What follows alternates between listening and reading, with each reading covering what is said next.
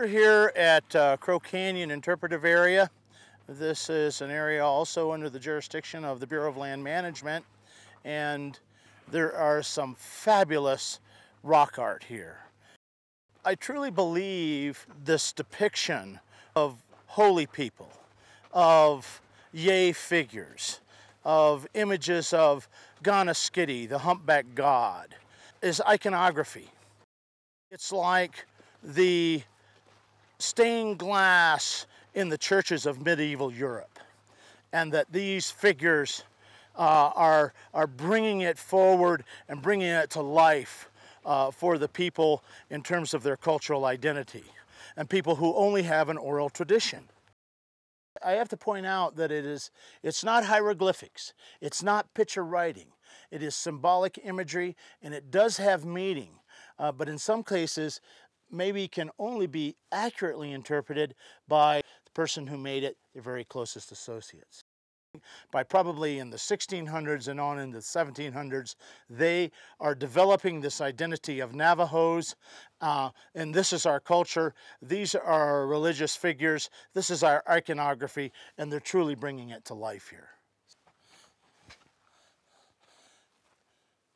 This series of motifs here is pretty interesting. All the images here, I think, are carved probably by Navajo folks. We have a series of images that are very, very similar.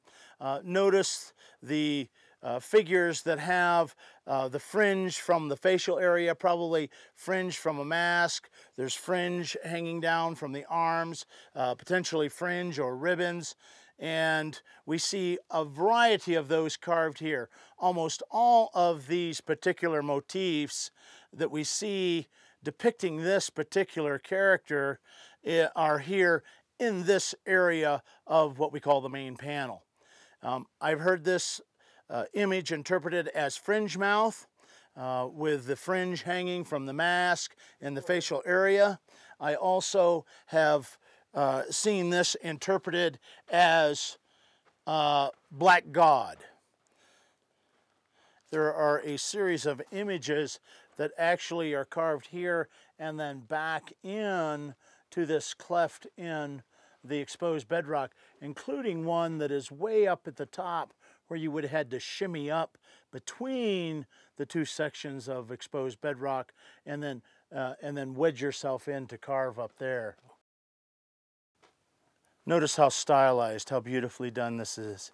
You know, artists have different skill levels, and here you have the eyes are well defined, you have the kilt, the calves are eroding off, an elaboration on the upper part of the torso, the fabulous headdress, bow, probably arrow, could be a rattle, but probably arrow on that side.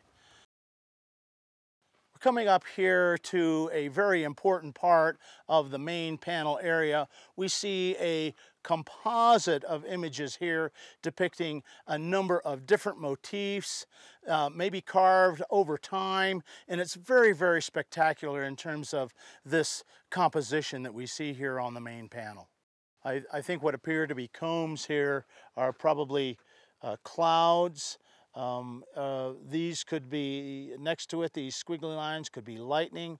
This image and carving of a corn plant is so typically Navajo, coming out of the cloud, 2 ears of corn. We see that time and time again in terms of depictions of the corn plant.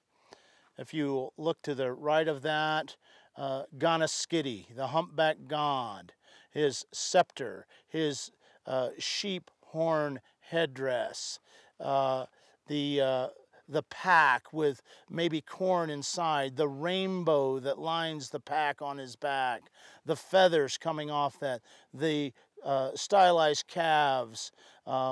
This is a classic image of the humpback god and Ganaskiddy. I'm very intrigued by the images of the riders, which appear to have flat-brimmed hats, brandishing sabers on the horse. We do know that the Navajos engaged Roque Madrid in two pitched battles here in 1705, and I think that it's possible that this depiction is of what the Navajos saw of Spanish riders on horses in 1705. Is this the Roque Madrid panel? I think it's highly likely. Navajos seek a cultural identity here, and that their religion is sort of taking shape and forming and being conceptualized. I think what they're doing is bringing it to life.